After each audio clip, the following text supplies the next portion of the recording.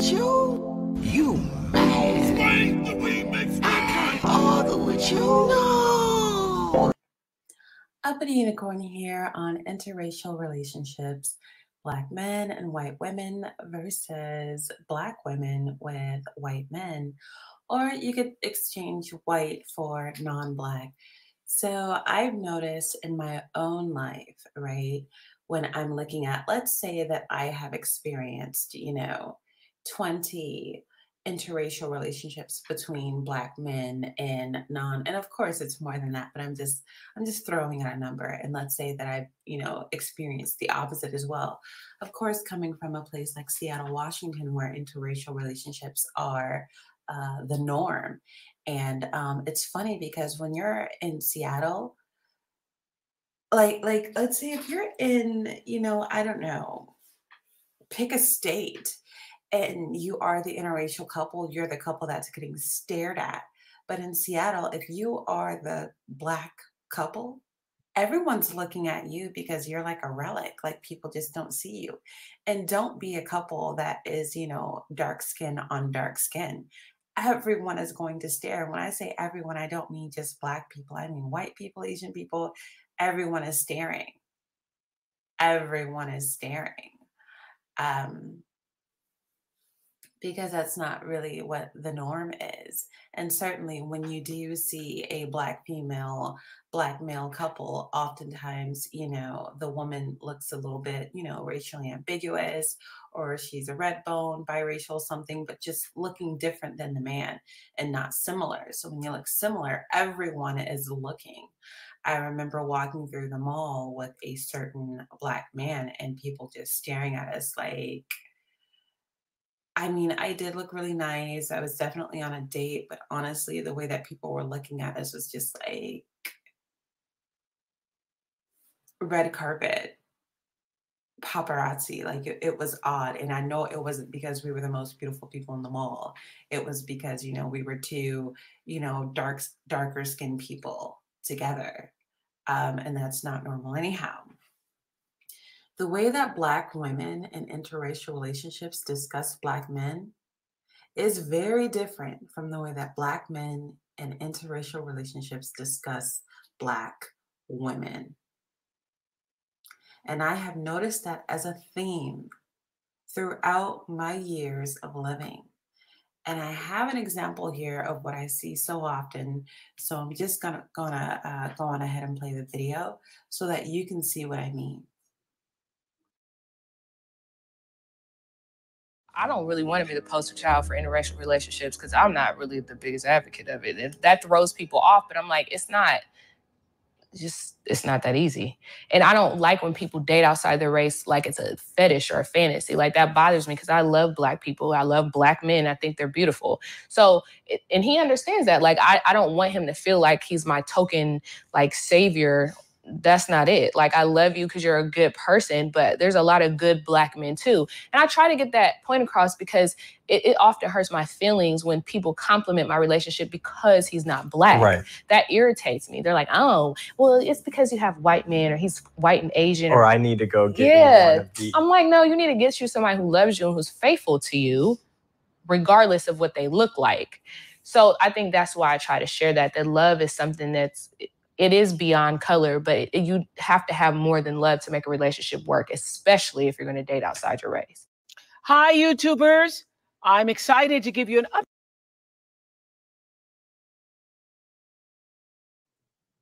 So you notice there was no encouraging him to put down Black men. There was no encouraging him to feel superior to Black men, right? As opposed to when Black men date out, they are constantly encouraging these women to feel superior to Black women. She wanted to make sure he didn't have some kind of savior's complex or, that he understands that she feels so uncomfortable when Black women are like, child, I need to go out and get me one of them. And she's like, no, very Crystalline Cares about it, like character over color. Don't worry about his color. You need to go out and find someone who loves you and is good to you, regardless of his color, character over color, right? That's very normal for African-American women who are dating interracially. Whereas when Black men are dating interracially, so often there is this this anti-Black sentiment. This Black women are this and that, and they're unfit, and we don't want to come home to this and that type of person, whatever. And she has encouraged no such thing. And if you're looking at the comment section, you may not be able to see it very well, but I can. So I'm going to go on ahead and maximize it a little bit. So one of the commenters says, the way she spoke about Black men and how she still has love for them made me wonder how many Black men who are in a relationship with a non-Black woman speak about Black women in the same manner. This is why I'm more understandable, or she probably should have said more understanding, towards a Black woman who's in an interracial relationship than a Black man who is with a non-Black woman. Because despite the Black woman being with someone from another race, she will rarely bash another Black man. But I can't say the same about Black men. Now, keep in mind, I'm just reading the comments that are here. But there's a reason this perfect stranger has the exact same sentiment that I do.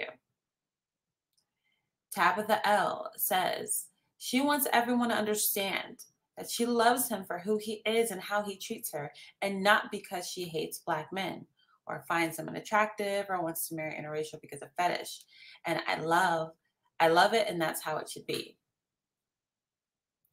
Tiffany Stallwell says, I wonder if they could have found a Black man in the same situation say the things she said while looking at his non-Black spouse. Now, some Black men who are within biracial children are a huge source of this kind of information, but you'll see Black men cower in the faces of their white women, afraid to speak the way that this Black woman just did when she was just like, nah, I love you for you. You're not better than Black men. Yes, you are a good, half white, half Asian man, but yo, straight up and down, there are good Black men out there as well. We just click, we just match. This has nothing to do with your race.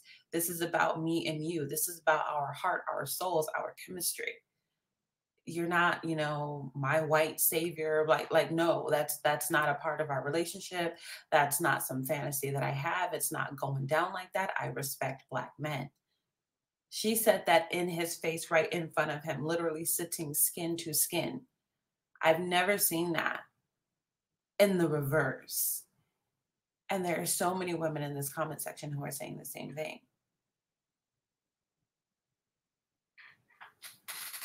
So there are people, they're just saying they love this. Let's see. Lorraine comments, this isn't Black love because the series is called Black Love on OWN. Anyhow, let me go on ahead and like the video since I just reviewed the content. But basically, there you have it. This doesn't need to be any longer. It's just, I've noticed with biracial children who are half Black and half white, there is almost an all-out war between biracial children with white mothers and biracial children with Black mothers.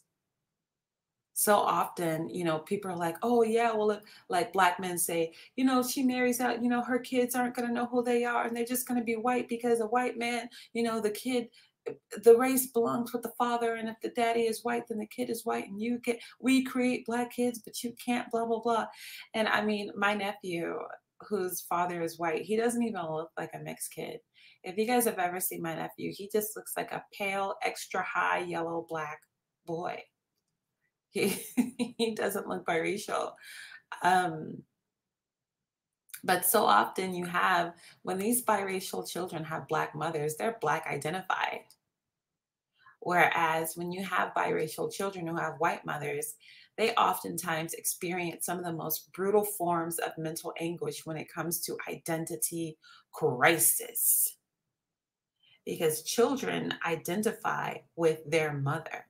For political reasons, I understand that people are identified with the dad. And, in Islam, for example, lineage follows the father. However, in Judaism, lineage, it follows the mother. So, whatever you're more oriented to. But like, there are so many ideas that are conveyed in the relationships of white female, black male relationships where it's like basically, you know what supremacy and you know what ism, you know? Whereas, you know, kids with black moms tend to be woke, tend to be black identified, tend to be comfortable in their skin. Like there's a contrast. And I do have a video about that on my channel, and you could see, you know, the different biracial people with different pairings just going off in the comment section about, you know, this undercurrent and unspoken war between the two, you know, because in reality, like biracial people are supposed to be, you know, this community, you know, we're all mixed, blah, blah, blah. But like, no, it is so nuanced. And there is, unfortunately, there's a lot of hatred of blackness and specifically of black women that comes out of white female, black male unions. And even though I've got my, you know, wonderful white aunts who would never, you know, with their black men do that kind of thing, I still, I mean, got to speak on what is the general thing. Let me know if you agree in the comments below. Like, share, comment, subscribe. I am Uppity Unicorn, and I am out of here.